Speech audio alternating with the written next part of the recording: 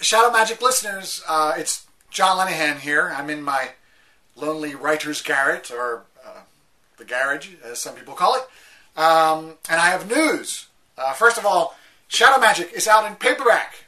Here in the UK, you can buy it in bookshops or on Amazon.co.uk. Or in the US, you can buy it on Amazon.com. There's a seller in there called the Book Depository that does a great service to the US. So go out, everybody, and buy 30, 40 copies, and I'll send you a postcard from Acapulco.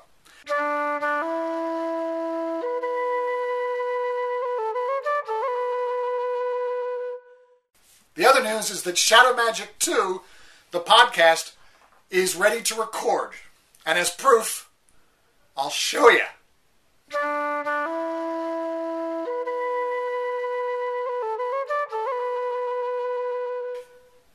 The Prince of Hazel and Oak by John Lenahan.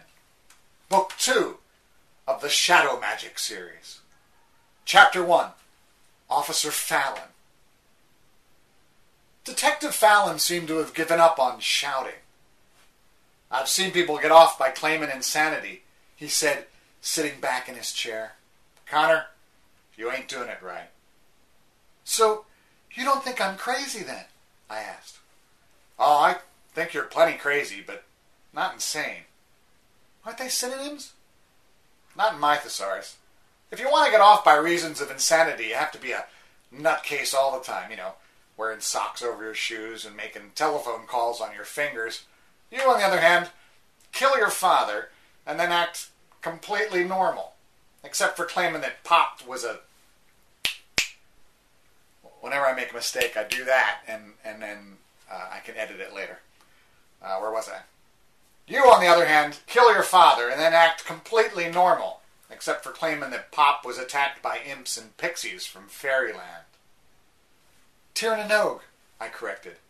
Sorry, from Tirnanog. And there are no pixies in Tirnanog. Look, O'Neill.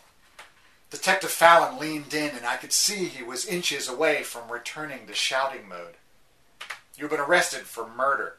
If you keep this crap up, it'll be murder 1. They have a death penalty in this state." "I didn't kill my dad, honest. If I killed him, where's the body? If there's no body, there can't be a murder." "You've been watching too much TV, O'Neill. You can fry without a body. Trust me." "So what do you suggest I do?" Fallon softened back into his good cop mode. "Tell the truth?" "Oh, that. I was kind of hoping you had a better suggestion."